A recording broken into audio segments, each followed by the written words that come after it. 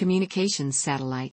A communications satellite is an artificial satellite that relays and amplifies radio telecommunications signals via transponder. It creates a communication channel between a source transmitter and a receiver at different locations on Earth. Communications satellites are used for television, telephone, radio, internet, and military applications. There are over 2,000 communications satellites in Earth's orbit, used by both private and government organizations. Many are in geostationary orbit above the equator, so that the satellite appears stationary at the same point in the sky, so the satellite dish antennas of ground stations can be aimed permanently at that spot and do not have to move to track it. The high-frequency radio waves used for telecommunications links travel by line of sight and so are obstructed by the curve of the Earth. The purpose of communications satellites is to relay the signal around the curve of the Earth, allowing communication between widely separated geographical points. Communications satellites use a wide range of radio and microwave frequencies. To avoid signal interference, international organizations have regulations for which frequency ranges or bands certain organizations are allowed to use. This allocation of bands minimizes the risk of signal interference. The concept of the geostationary communications satellite was first proposed by Arthur C. Clarke, along with Vahid K. Sanati, building on work by Konstantin Tsiolkovsky. In October 1945, Clarke published an article titled Extraterrestrial Relays in the British magazine Wireless World. The article described the fundamentals behind the deployment of artificial satellites in geostationary orbits for the purpose of relaying radio signals. Thus, Arthur C. Clarke is often quoted as being the inventor of the communications satellite, and the term Clarke belt employed as a description of the orbit. Decades later, a project named Communication Moon Relay was a telecommunication project carried out by the United States Navy. Its objective was to develop a secure and reliable method of wireless communication by using the moon as a passive reflector and natural communications satellite. The first artificial Earth satellite was Sputnik 1.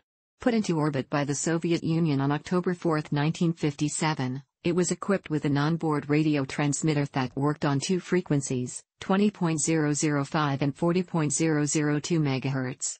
Sputnik 1 was launched as a major step in the exploration of space and rocket development. However, it was not placed in orbit for the purpose of sending data from one point on Earth to another.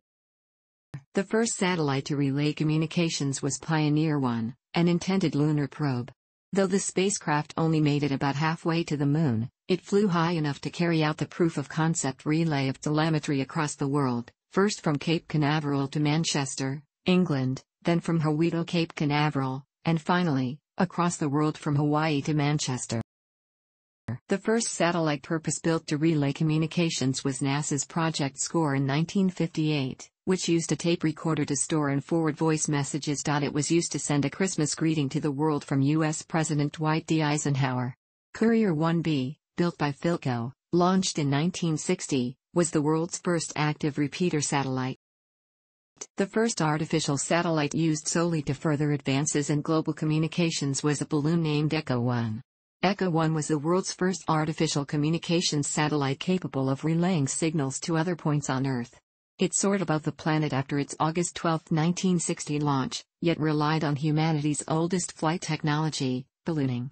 Launched by NASA, Echo 1 was a luminized PET film balloon that served as a passive reflector for radio communications. The world's first inflatable satellite, or satelloon, as they were informally known, helped lay the foundation of today's satellite communications. The idea behind a communications satellite is simple: send data up into space and beam it back down to another spot on the globe. Echo 1 accomplished this by essentially serving as an enormous mirror, 10 stories tall, that could be used to reflect communications signals. There are two major classes of communications satellites, passive and active. Passive satellites only reflect the signal coming from the source, toward the direction of the receiver. With passive satellites, the reflected signal is not amplified at the satellite, and only a very small amount of the transmitted energy actually reaches the receiver. Since the satellite is so far above Earth, the radio signal is attenuated due to free space path loss, so the signal received in Earth is very, very weak. Active satellites, on the other hand, amplify the received signal before retransmitting it to the receiver on the ground. Passive satellites were the first communications satellites, but are little used now. Telstar was the second active, direct relay communications satellite. Belonging to AT&T as part of a multinational agreement between AT&T, Bell Telephone Laboratories, NASA, the British General Post Office, and the French National PTT to develop satellite communications. It was launched by NASA from Cape Canaveral on July 10, 1962, in the first privately sponsored space launch. Relay 1 was launched on December 13, 1962, and it became the first satellite to transmit across the Pacific Ocean on November 22, 1963. An immediate antecedent of the geostationary satellites was the Hughes Aircraft Company's SYNCOM-2, launched on July 26, 1963. SYNCOM-2 was the first communications satellite in a geosynchronous orbit. It revolved around the Earth once per day at constant speed, but because it still had north-south motion, special equipment was needed to track it. Its successor, SYNCOM-3, was the first geostationary communications satellite. SYNCOM-3 obtained a geosynchronous orbit, without a north-south motion, making it appear from the ground as a stationary object in the sky. Beginning with the Mars exploration rovers, landers on the surface of Mars have used orbiting spacecraft as communications satellites for relaying their data to Earth. The landers use UHF transmitters to send their data to the orbiters, which then relay the data to Earth using either X-band or Ka-band frequencies. These higher frequencies, along with more powerful transmitters and larger antennas, permit the orbiters to send the data much faster than the landers could manage transmitting directly to Earth, which conserves valuable time on the NASA Deep Space Network. Communications satellites usually have one of three primary types of orbit, while other orbital classifications are used to further specify orbital details. As satellites in MEO and LEO orbit the Earth faster, they do not remain visible in the sky to a fixed point on Earth continually like a geostationary satellite, but appear to a ground observer to cross the sky and set when they go behind the Earth. Therefore, to provide continuous communications capability with these lower orbits requires a larger number of satellites, so one will always be in the sky for transmission of communication signals. However, due to their relatively small distance to the Earth, their signals are stronger. A low Earth orbit typically is a circular orbit about above the Earth's surface and, correspondingly, a period of about 90 minutes. Because of their low altitude, these satellites are only visible from within a radius of roughly from the subsatellite point. In addition, satellites in low Earth orbit change their position relative to the ground position quickly. So even for local applications, a large number of satellites are needed if the mission requires uninterrupted connectivity. Low Earth orbiting satellites are less expensive to launch into orbit than geostationary satellites and, due to proximity to the ground, do not require as high signal strength. Thus there is a trade-off between the number of satellites and their cost. In addition, there are important differences in the onboard and ground equipment needed to support the two types of missions. A group of satellites working in concert is known as a satellite constellation. Two such constellations, intended to provide satellite phone services, primarily to remote areas, are the Iridium and Global Star systems. The Iridium system has 66 satellites. It is also possible to offer discontinuous coverage using a low Earth orbit satellite capable of storing data received while passing over one part of Earth and transmitting it later while passing over another part. This will be the case with the Cascade system of Canada's Cassiope Communications satellite. Another system using this store and forward method is OrbCom. A MEO is a satellite in orbit somewhere between above the Earth's surface. MEO satellites are similar to LEO satellites in functionality. MEO satellites are visible for much longer periods of time than LEO satellites, usually between 2 and 8 hours. MEO satellites have a larger coverage area than LEO satellites. A MEO satellite's longer duration of visibility and wider footprint means fewer satellites are needed in a MEO network than a LEO network. One disadvantage is that a MEO satellite's distance gives it a longer time delay and weaker signal than a LEO satellite, although these limitations are not as severe as those of a geosatellite. Like LEOs, these satellites don't maintain a stationary distance from the Earth. This is in contrast to the geostationary orbit, where satellites are always approximately from the Earth.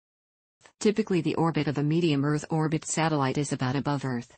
In various patterns, these satellites make the trip around Earth in anywhere from 2 to 8 hours. In 1962, the first communications satellite, Telstar, was launched. It was a medium Earth orbit satellite designed to help facilitate high-speed telephone signals. Although it was the first practical way to transmit signals over the horizon, its major drawback was soon realized. Because its orbital period of about 2.5 hours did not match the Earth's rotational period of 24 hours, continuous coverage was impossible. It was apparent that multiple MEUs needed to be used in order to provide continuous coverage. To an observer on the Earth, a satellite in a geostationary orbit appears motionless, in a fixed position in the sky. This is because it revolves around the Earth at the Earth's own angular velocity. A geostationary orbit is useful for communications because ground antennas can be aimed at the satellite without their having to track the satellite's motion. This is relatively inexpensive. In applications that require a large number of ground antennas, such as direct TV distribution, the savings in ground equipment can more than outweigh the cost and complexity of placing a satellite into orbit. By 2000, Hughes Space and Communications had built nearly 40% of the more than 100 satellites in service worldwide. Other major satellite manufacturers include Space Systems/Loral, Orbital Sciences Corporation with the Starbus series, Indian Space Research Organization, Lockheed Martin, Northrop Grumman, Alcatel Space, Nav Ali's Alenia Space, with the Spacebus series, and Astrium. Geostationary satellites must operate above the equator and therefore appear lower on the horizon as the receiver gets farther from the equator. This will cause problems for extreme northerly latitudes, affecting connectivity and causing multipath interference. Thus, for areas close to the North Pole, a geostationary satellite may appear below the horizon. Therefore, Molniya orbit satellites have been launched, mainly in Russia, to alleviate this problem. Molniya orbits can be an appealing alternative in such cases. The Molniya orbit is highly inclined, guaranteeing good elevation over selected positions during northern portion of the orbit. The Molniya orbit is designed so that the satellite spends the great majority of its time over the far northern latitudes, during which its ground footprint moves only slightly. Its period is 1/2 day, so that the satellite is available for operation over the targeted region for 6 to 9 hours every second revolution. In this way, a constellation of 3 Molniya satellites can provide uninterrupted coverage. The first satellite of the Molniya series was launched on April 23, 1965 and was used for experimental transmission of TV signals from a Moscow uplink station to downlink stations located in Siberia and the Russian Far East, in Norilsk, Khabarovsk, Magadan, and Vladivostok. In November 1967, Soviet engineers created a unique system of national TV network of satellite television, called Orbita, that was based on Molniya satellites. In the United States, the National Polar Orbiting Operational Environmental Satellite System was established in 1994 to consolidate the polar satellite operations off NASA NOAA. POES manages a number of satellites for various purposes, for example, MESAT for meteorological satellite, EUMETSAT for the European branch of the program, and METOP for meteorological operations. These orbits are sun-synchronous, meaning that they cross the equator at the same local time each day. For example, the satellites in the POES orbit will cross the equator, going from south to north, at times 1:30 p.m., 5:30 p.m., and 9:30 p.m. Communications satellites are usually composed of the following subsystems. The bandwidth available from a satellite depends upon the number of transponders provided by the satellite. Each service requires a different amount of bandwidth for transmission. This is typically known as link budgeting, and a network simulator can be used to arrive at exact value. Allocating frequencies to satellite services is a complicated process which requires international coordination and planning. This is carried out under the auspices of the International Telecommunication Union. To facilitate frequency planning, the world is divided into 3 regions: Region 1, Europe, Africa, what was formerly the Soviet Union, and Mongolia; Region 2, North and South America and Greenland; Region 3, Asia, Australia, and the Southwest Pacific. Within these regions, frequency bands are allocated to various satellite services, although a given service may be allocated different frequency bands in different regions. Some of the services provided by satellites are: the first and historically most important application for communication satellites was in intercontinental long-distance telephony. The fixed public switch telephone network relays telephone calls from landline telephones to an Earth station, where they are then transmitted to a geostationary satellite. The downlink follows an analogous path. Improvements in submarine communications cables through the use of fiber optics caused some decline in the use of satellites for fixed telephony in the late 20th century. Satellite communications are still used in many applications today. Remote islands such as Ascension Island, St. Helena, Diego Garcia, and Easter Island, where no submarine cables are in service, need satellite telephones. There are also regions of some continents and countries where landline telecommunications are rare to non-existent, for example large regions of South America, Africa, Canada, China, Russia, and Australia. Satellite communications also provide connection to the edges of Antarctica and Greenland. Other land use for satellite phones are rigs at sea, a backup for hospitals, military, and recreation. Ships at sea, as well as planes, often use satellite phones. Satellite phone systems can be accomplished by a number of means. On a large scale, often there will be a local telephone system in an isolated area with a link to the telephone system in a mainland area. There are also services that will patch a radio signal to a telephone system. In this example, almost any type of satellite can be used. Satellite phones connect directly to a constellation of either geostationary or low Earth orbit satellites. Calls are then forwarded to a satellite teleport connected to the public switched telephone network. As television became the main market, its demand for simultaneous delivery of relatively few signals of large bandwidth to many receivers being a more precise match for the capabilities of geosynchronous comsats. Two satellite types are used for North American television and radio: direct broadcast satellite and fixed service satellite. The definitions of FSS and DBS satellites outside of North America, especially in Europe, are a bit more ambiguous. Most satellites used for direct-to-home television in Europe have the same high power output as DBS-class satellites in North America, but use the same linear polarization as FSS-class satellites. Examples of these are the Astra, Eutelsat, and Hotbird spacecraft in orbit over the European continent. Because of this, the terms FSS and DBS are more south throughout the North American continent, and are uncommon in Europe. Fixed-service satellites use the C-band, and the lower portions of the K-band. They are normally used for broadcast feeds to and from television networks and local affiliate stations, as well as being used for distance learning by schools and universities, business television, video conferencing, and general commercial telecommunications. FSS satellites are also used to distribute national cable channels to cable television head ends. Free-to-air satellite TV channels are also usually distributed on FSS satellites in the K-band. The Intelsat Americas 5, Galaxy 10R and AMC-3 satellites over North America provide a quite large amount of FTA channels on their K-band transponders. The American Dish Network DBS service has also recently utilized FSS technology as well for their programming packages requiring their Super Dish antenna, due to Dish Network needing more capacity to carry local television stations per the FCC's must-carry regulations, and for more bandwidth to carry TV channels. A direct broadcast satellite is a communications satellite that transmits to small DBS satellite dishes. Direct broadcast satellites generally operate in the upper portion of the microwave K-band. DBS technology is used for DTH-oriented satellite services, such as DirecTV and Dish Network in the United States, Bell TV and Shaw Direct in Canada, Freesat and Sky in the UK, Ireland, and New Zealand, and DSTV in South Africa. Operating at lower frequency and lower power than DBS, FSS satellites require a much larger dish for reception and diameter for K-band, and 12 feet or larger for C-band. They use linear polarization for each of the transponder's RF input and output, but this is a minor technical difference that users do not notice.